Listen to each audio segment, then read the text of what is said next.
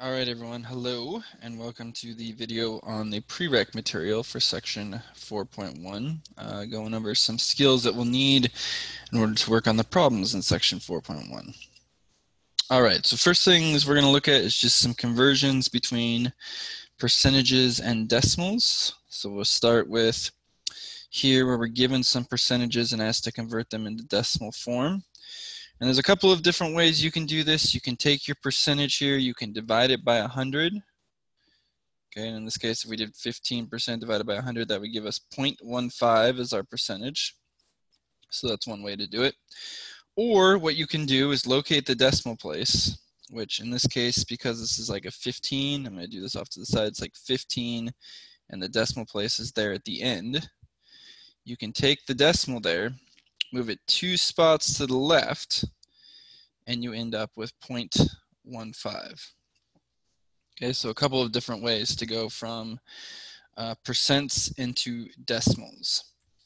Now, be careful. Sometimes in our decimal or our percent, excuse me, we can have a decimal. So for example, right here, 42.3% has a decimal in it, but we know it's a percentage because there's that percent sign there. And so if we want to convert this to a decimal, we'll again take the decimal place, move it 2 spots to the left.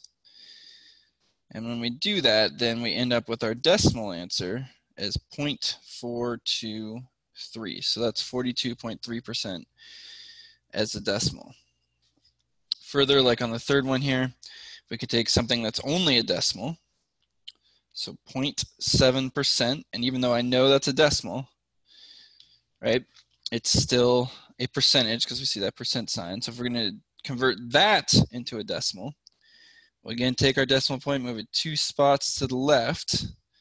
Since there were no numbers in those spots where we moved it, we'll add zeros. And so we end up with 0.7% as a decimal is 0.007. Okay? All right, now to go from a decimal to a percentage now. Well, here we kind of want to do the opposite. So we saw, first of all, one way to go from a percentage to a decimal was to divide by 100. We can go from a decimal to a percent by multiplying by 100. Or, like we did with moving decimal places, here we have the 0.67 as a decimal. So to turn it into a percent, we'll take and move the decimal point the other way now. So we'll go 1, 2 spots to the right. So this becomes 67%, that first one. All right, if we look at, say, part D, 0.005 or 0005, to convert to a decimal, again, we take the decimal point, move it 2 spots to the right. When we do that, we end up with 0.05, and then again, it's percentage. So 0.05%. would be our percent there. Okay. All right, so I'm going to skip over problems 3, 4, and 5, just finding percentages of things. You can do those yourselves. And then let's talk about simplifying using exponents. Okay.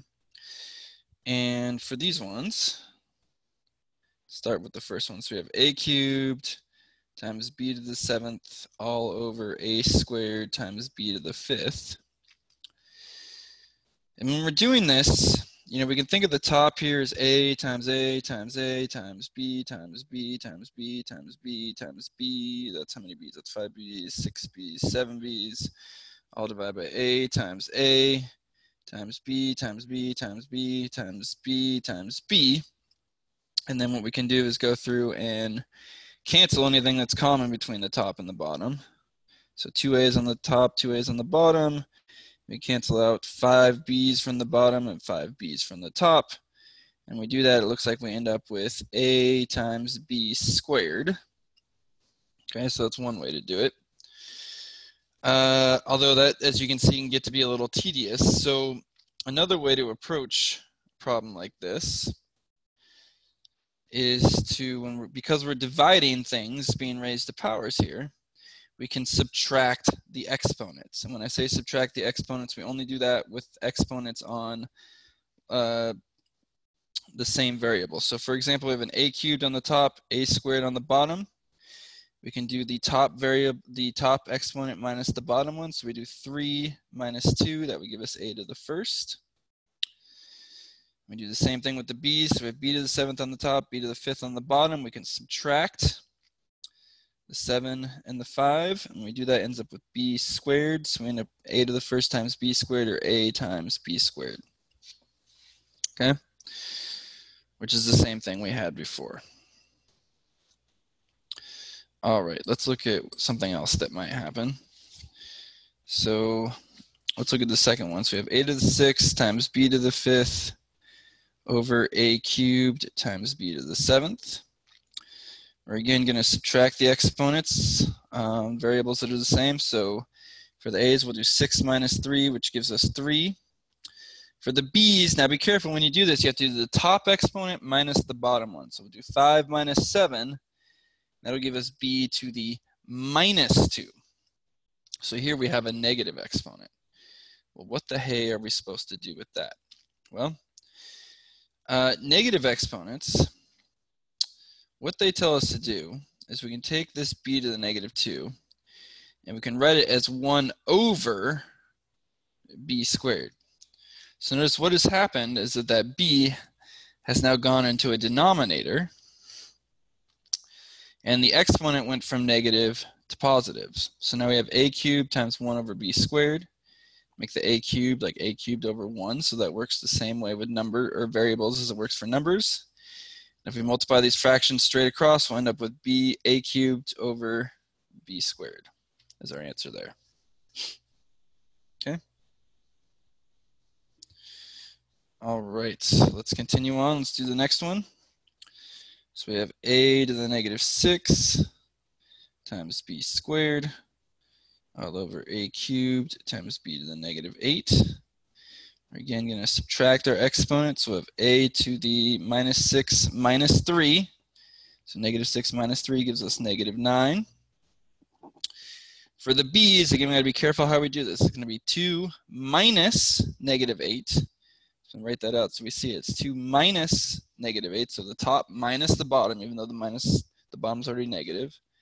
Minus minus here makes a plus. So 2 plus 8 gives us to the 10th. So we have a to the negative 9th, b to the 10th. And then because we see we have a negative exponent on the a, we can make that 1 over a to the 9th times b to the 10th, or b to the 10th over 1. We again multiply straight across. This will give us b to the 10th over a to the 9th. Okay, so that's the answer there. It might be kind of hard to see. B to the 10th over a to the 9th. All right, now it starts to get really fun on D and E. So we have b to the 10th times 2 over b to the 4th. Well, here, we're again going to make this b to the 10th over 1. And we could multiply across, but before we do that, something we can do is some cross canceling. So notice we have a b to the 4th in the bottom up here, or down here, b to the 10th in the numerator up here. So we can cancel out some b's. So we can cancel out the b to the 4th here. That'll cancel 4 of these 10s, so that's 6. So when we multiply here, we have b to the 6th times 2, which give us 2b to the 6th. Over, we have a 1 times, when we cancel out the b to the 4th, that just becomes a 1, so we have a 1 there. So 2b to the 6th over 1 just becomes 2b to the 6th. Okay, that would be our answer there. All right, one more on those. So we have now b to the 10th times 2 over b to the negative 4. Now notice we have a negative exponent here on the b. So before we multiply anything, let's deal with that. So we can make this b to the 10th times the b to the negative 4 can get moved to the numerator here. So this would become 2 times b to the 4th. So here we see kind of the opposite of what we had before. So we had a negative exponent in the denominator this time, so it moved that term up to the numerator. Excuse me. And then we can multiply here. This is going to be 2 times, and then remember if we do b to the 10th, times b to the 4th. Since we have the same base here and they're being multiplied, we can add their exponents. So this will become 2 times b to the 14th. Okay. And that's that. All right, I'll leave it there for now. Thank you for watching.